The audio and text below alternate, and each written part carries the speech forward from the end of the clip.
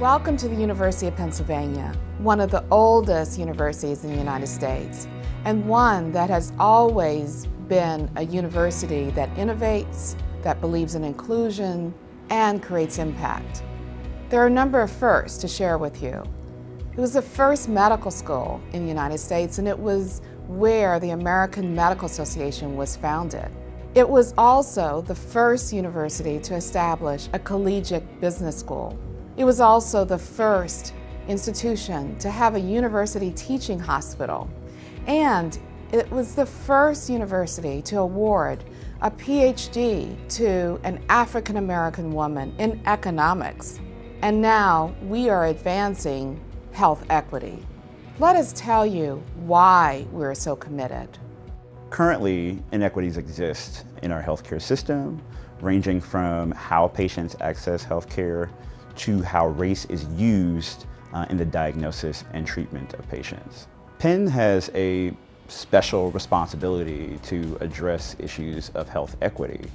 Given that it was the first medical school in the United States and its deep entanglements with slavery, we hope to make significant change in how race is used in the treatment and diagnosis of patients, as well as how medical students are trained around issues of race in their practice. I see health equity as essential to achieving or advancing public health, because you have to get to a state where everyone in the population and in the public has equal access to care and equal opportunity to achieve their best health. The Center for Health Equity Advancement is a partnership between the offices of the Chief Medical Officer at the health system, as well as the Office of Inclusion and Diversity at the School of Medicine. And this partnership allows us to really think critically and use a data-driven approach to ensure we achieve our mission, which is to deliver high-quality care to all populations, irrespective of their background or culture, and also give all populations equal opportunity to achieve their ideal health.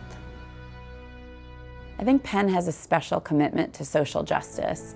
We were founded by Benjamin Franklin, who said, "Justice will not be served until those who are unaffected are as outraged as those who are." At Penn, we have developed the Impact program, which is an innovative way to address the social determinants of health. We actually go out and specially recruit and hire trusted lay people from within patient communities. They're very different from doctors, nurses, and social workers, and then they provide tailored support to patients focused on real life issues, not medical issues, but the underlying social issues that often drive poor health.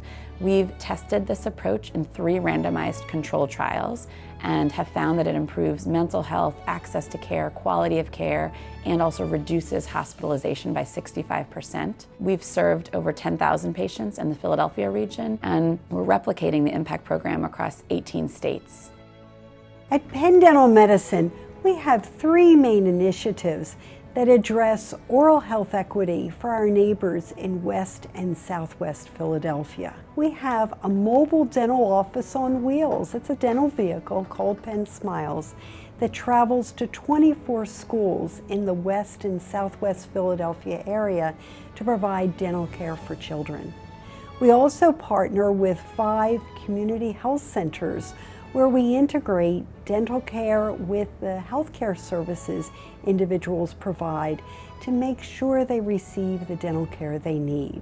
New this year is our Center for Care with Persons with Disabilities. This center will provide state-of-the-art clinical care for individuals with a wide range of disabilities, not only to focus on clinical care, but to be an international center for education and research to ensure health equity for disabled individuals.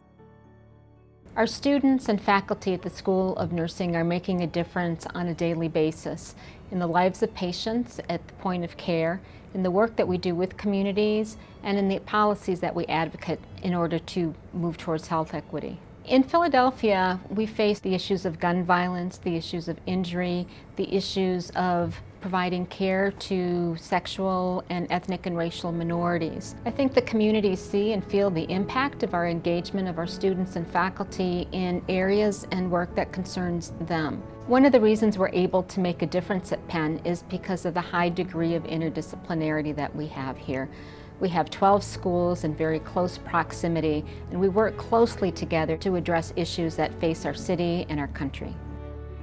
In my job as a Penn Integrates Knowledge professor, I try to bring together the schools of medicine and nursing and business to innovatively come up with solutions that can help all Philadelphians have their best health. Here in Philadelphia, we've made tremendous strides towards improving health and building health equity for everyone, but we have a long way to go. We're going to have to work with leaders from every sector. We're going to need to learn together and work together if we're going to have lasting impact. So my plea to you is join us in that collaboration.